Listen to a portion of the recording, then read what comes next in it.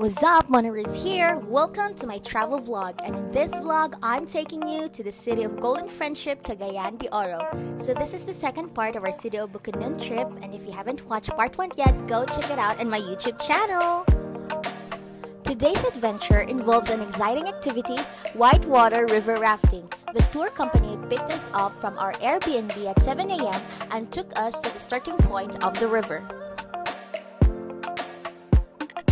Prior to the activity, we received a comprehensive orientation and some training to prepare us for the rafting experience.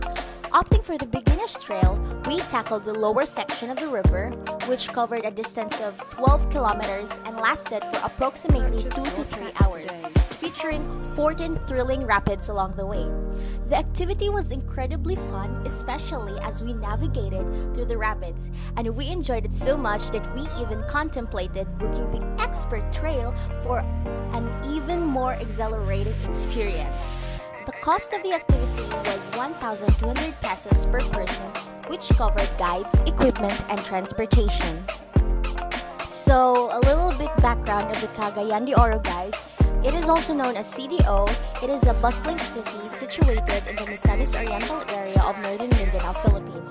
Its reputation as a premier spot for thrill seekers is primarily due to the variety of exhilarating activities available, such as whitewater rafting, ziplining, and kayaking, making it an ideal destination for those seeking an adventure. The optimal time to experience whitewater river rafting in CDO is between July to December, as the river swells during this period, providing an exciting challenge for rafters seeking an unforgettable adventure. During its calmer months, the water is crystal clear and sustains the lush flora and fauna in the surrounding areas. However, despite visiting in March, we found that the experience was still just as enjoyable as it would have been during the peak season.